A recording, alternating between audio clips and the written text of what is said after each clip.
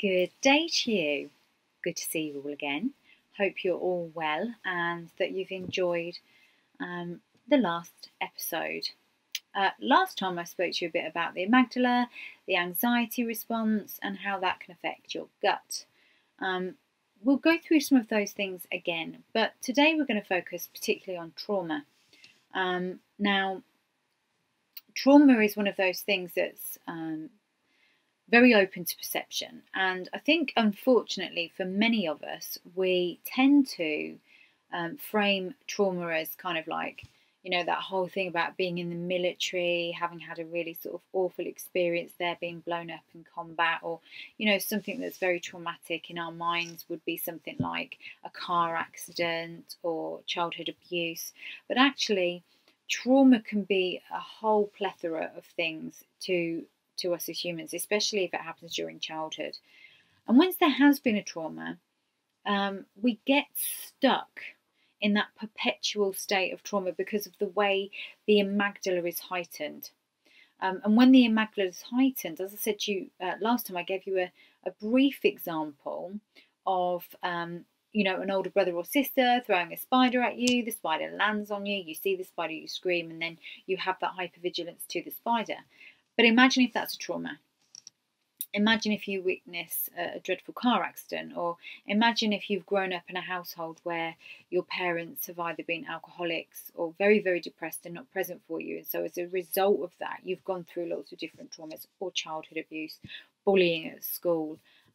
All manner of things can be considered very traumatic. And I want to make that clear. If I haven't mentioned something that you feel was very traumatic for you growing up, then the fact that you feel that it was traumatic, it means that it was. So what happens? We get stuck in that perpetual state of trauma. The amygdala will stay heightened. And when the amygdala is set off, if you like, because of the perceived threat, because of the stress, I mentioned some of the physiological responses to anxiety in a moment. But what we didn't talk about was the nervous system. We have the autonomic nervous system. And let's just look at the two parts. There's the parasympathetic nervous system and the sympathetic nervous system. Now, the sympathetic nervous system kicks in when you need it to, when you need to fight and all of that. And the parasympathetic nervous system is the more calming aspect to our nervous system. When we have experienced a trauma, we stay perpetually in the fight-flight. Even if we don't know it, it can be unconsciously happening. We don't know that we're, more focused, for example, on certain things than other people. So if your, life was scary as a child, if you were abused in childhood, or if you were constantly exposed to some sort of violence, then you're going to look out for violence unconsciously without even realizing it. And the way the brain works is, if you focus on something, you actually build through repetition neurological pathways around that thing that you focus on. So we have these neural circuits going on that are all built around the trauma. So the more you think about it, or the more you think about things that are scary, the more you focus on the thing, whatever that thing is, the more you're hardwiring those neural circuits in your brain. So there we have a problem. Our whole nervous system is, if you like, on fire. We're going through the anxiety response. We get used to that. So it becomes the norm. And also we're building these neural circuits, which are hardwiring our beliefs and our behaviours in to our brains. So with that being said, the trauma response is huge, and so many of us are in it, and so many of us are doing things to avoid certain situations without realising it. And when we avoid certain situations, it's just as bad as focusing on certain situations, because by avoiding it, that thing gets scarier because we haven't got the experience of it anymore, and so the anxiety around just the thought of it can kick off the whole system again. So what we have to do is we have to understand the trauma. We have to go back to the traumatic episode. We have to reframe it. Now, as a clinical hypnotherapist, I usually use the deep relaxation accompanied by, in a safe space, accompanied by reframing the event. When you apply visualization, emotion and intent, you change your energy. When you change your energy, and when you work on changing, reframing, restructuring, distancing yourself from thoughts, diffusing thoughts, and focusing on the new reframe, you calm your whole system down. And when you calm your whole system down, there are physiological benefits. I mentioned before in the last episode that anxiety and stress create an acidic environment for your body. And I mentioned also earlier on in this episode the autonomic nervous system. Now, there's another part of that nervous system. There is a theory called polyvagal theory. And the theory itself suggests that there's another part to the nervous system, and that part is the social engagement system. So we have to now take into account that part as well, because there's a lot of evidence to back that up. And in clinical practice, I work on body awareness, thought reconstructing, visualizations, graded exposure techniques, which means you're, for those that have become avoidant, you're building up their ability to cope with situations rather than throwing them in to the fire, as it were. So let's look at the parasympathetic nervous system, the sympathetic nervous system, and now the social engagement system. So we really want to hit all of those areas. We really want to calm the whole body, distance the mind from the thoughts, reframe the initial traumatic event. Interestingly enough, there on that point, memory, and this is a fact, is 50% what actually happened and 50% perception, which is why it's so important to reframe the traumatic event from the adult's point of view, especially if it happened in childhood. And even if it happened a year ago or 2 years ago, we can still do that because perception is 50% of memory.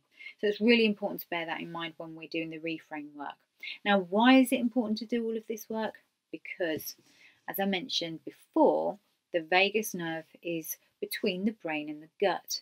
So, of course, not only are we creating an acidic system and an inflamed system through the release of certain stress hormones and chemicals, but the vagus nerve itself is massively important. I mean, it's known as the 10th cranial nerve, and the brain and the gut share many, many nerves.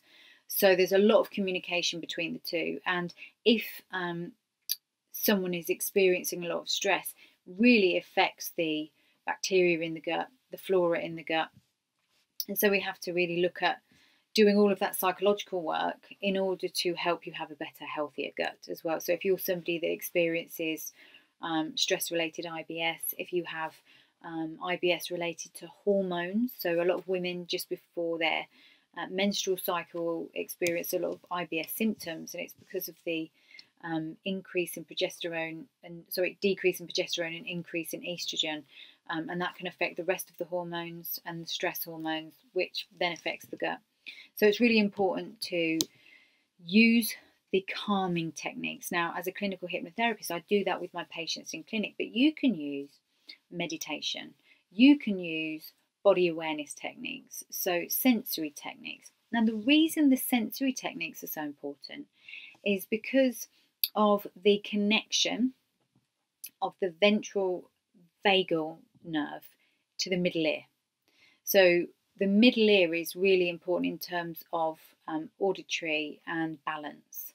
So by doing lots of sensory work around sound and also sensory work around balance, you see with children that are really sort of stressed, they really like these squidgy things that they can squidge and hold on to. They find it really comforting at times of stress. We used to have stress balls, and they're actually really effective alongside a lot of the other techniques. So we're looking at calming techniques, breath work. I mentioned the breath work in the last episode in regards to anxiety in the gut, and I'll repeat it now. That breath work to practice daily if you can for 5 minutes in a quiet place with your eyes closed is breathing in for 4 seconds, pausing the breath for 4 seconds,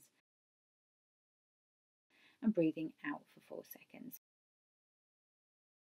Practicing that for 5 minutes a day, every day, really helps to calm the system.